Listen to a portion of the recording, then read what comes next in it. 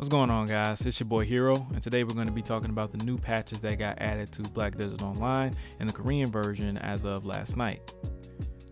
The new patch brought us a ranger buff, as well as some changes to the way boss loots works, and some changes to the way AP will be working from now on. So there's a lot of interesting things to go here, and not only that, but we're also got to talk about Lahn, which I will save for the end because I got a lot of stuff I need to say about her. So without further ado, let's get into it. So the first thing we're going to talk about is that the damage that characters with 251 or more AP deal has increased. So if you're at 250 to 256 AP, you will deal 1.5% more damage. 257 to 259, you will deal 2.6% more damage. 260 AP and more, you will deal 3.5% more damage.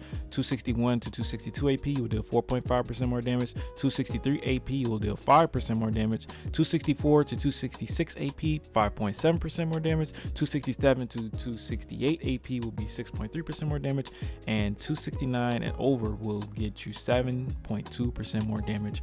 So this is huge for the people who want to stack AP, people who want to be AP monkeys like myself. You get a lot more benefit from doing it now. It was already good before, but now it's crazy. For the people who can reach these thresholds, it's definitely going to motivate you to keep wanting to go and keep wanting to press a little bit higher. Say you got 262 AP, you're going to want to get another AP so you get 0.5% more damage, you know. It's going to be huge for PvP players and players who want to get their AP up as high as possible. I definitely love this. This is one of my most favorite things that have come from any patch in a very long time. So I'm very happy to see this with my AP monkey ass. Yeah, AP monkeys rejoice. This is a big buff for us. Another thing we're going to talk about is that they finally fixed or supposedly fixed issues where when you try to use emergency escape, aka V, you sometimes won't be able to use it if you're in a grab. You might get stuck and stuff like that. So it seems like with this patch they may have kind of finally fixed emergency escape. I don't believe it because emergency escape has been like this since the beginning of the game, so it really boggles my mind that they finally would have fixed it by now, unless they just finally figured out how to do it after 3 years of it being out in Korea. Maybe they did. We'll see. Hopefully they did, because that'll be very nice to be able to use your emergency escape when you need to use it. That's what it's there for, you know. I know you guys have tried to use your emergency escape and it doesn't work, and I can't tell you how many times this happened to me. It's a pain in the ass. So yeah, hopefully they actually fix it. So now let's talk about Ranger. So Ranger has gotten a similar buff to Ninja as last time, but what's really big about Ranger is that a lot of her ranged abilities got increased in range. So that's very big. She can use her range abilities from a further distance now without having to worry about being CC'd. So them not having protections is a little bit less of an issue. Ranger is still gonna be in the issues, gonna still have the issues that she's always had, but this does help alleviate a lot of that, especially with the absolute skills that they have in Korea. When that comes out in NA, who knows where Ranger will be, but it's really good that they are kind of buffing these classes slowly but incrementally. I would prefer that if they would nerf the overperforming classes rather than buffing the underperforming classes, because there are a lot more underperforming classes than there are overperforming classes, so it doesn't really make sense. But hey, if that's what they want to do, that's what they want to do. I'm fine with that. As long as they're doing something, hey, I can't really complain. Other than that, there's just a few little tweaks done to all the other classes. You guys can check that out yourself. I'm not going to waste everyone's time with that. But I do want to talk about that there's going to be a new quest that allows everyone to get a free maid. So we just got a free maid yesterday. We're going to get another free maid coming up soon. That's awesome. We also are going to get the Book of Combat. Will also give skill EXP now. That's awesome as well. 30 Shikatu seals will get you a cooldown box. I wouldn't recommend doing it, but hey, it's an option for you there. If you want to do it, do what you got to do. Also, it appears they're going to be removing the requirement to have Master 2 trade in order to use the desert buff. It seems like it's going to be a requirement to be at Artisan 1 in order to receive the desert trading buff. So that's going to be really good for the people that only have Artisan 1 or you know, nearby that. And it's going to really suck for the people who grind it all the way to Master 2 like myself. But hey, everyone's going to be able to use the crate system and the trading system and get the desert buff in Valencia to do their trade routes now, because Artisan 1 is very easy to get. So I am happy with this. It's a very good change for the players who don't have the time or the patience to go through all the struggles to get to Master 2 trading in order to get all that money. So that's very good for you guys, passive life skills and things like that. Definitely might want to look into that.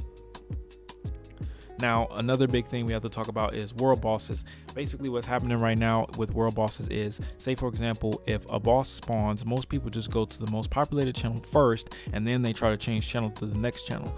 And after they kill it a second time, they might try to get a third channel. The way bosses are going to work now is, if a boss doesn't lose 30% of its health within 15 minutes, it will despawn. So this is going to make it a lot harder for people to switch channels to get to multiple bosses if that boss is not already below 70% health. It lost 30% of its health, they'll be kind of screwed. So it's kind of screws up boss farming for some people. But on the plus side, the players who are in the upper 80% of the participants will be able to loot the world bosses. So pretty much you have a guaranteed loot drop if you are in the upper 80%. So pretty much if there are 100 people there, if you are in 80th place, you will be able to get loot if you're in 80th place on the DPS chart.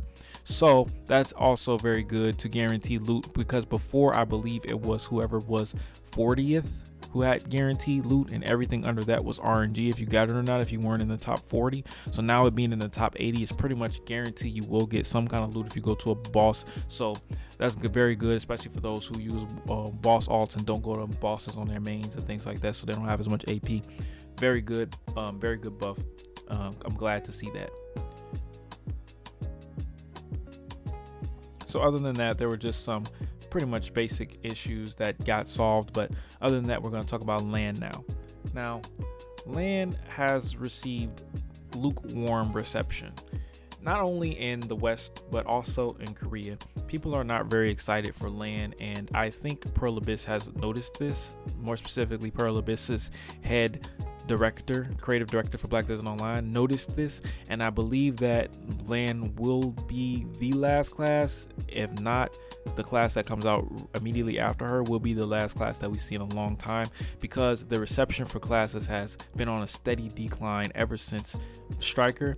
Mystic was not highly received, and Lahn is even worse than what Mystic was. There's not much hype around her, and don't come in the comments telling me I can't wait for Lahn. I'm happy that you do think that she looks cool. I'm happy that you're interested in playing her, but I'm speaking in the majority sense here. For the most part, people are not as excited for Lahn as they were for Striker, as they were for Dark Knight. It's not even remotely close, and that's because of, in my opinion, an oversaturation of classes. Black Desert is a game that I believe that should be releasing maybe one new class a year rather than 3 or 4. I don't believe that this game is really in a situation where new classes are a priority, or should be a priority. And I pretty much stated this a while ago when they first announced, well, when I first saw Mystic was coming out, before they even announced her, that there may be too many classes coming out too fast, and a lot of people bashed me for that. Go figure.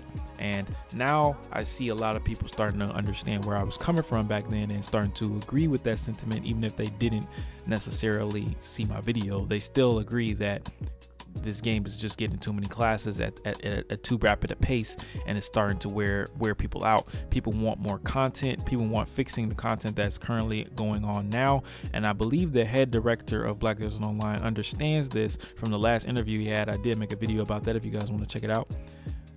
I do believe that he understands that. So hopefully we will be seeing less classes and more content coming soon, especially after the reception of Lahn. By the way, it's being pronounced Lahn on these translations. That's why I'm not calling it Ran anymore.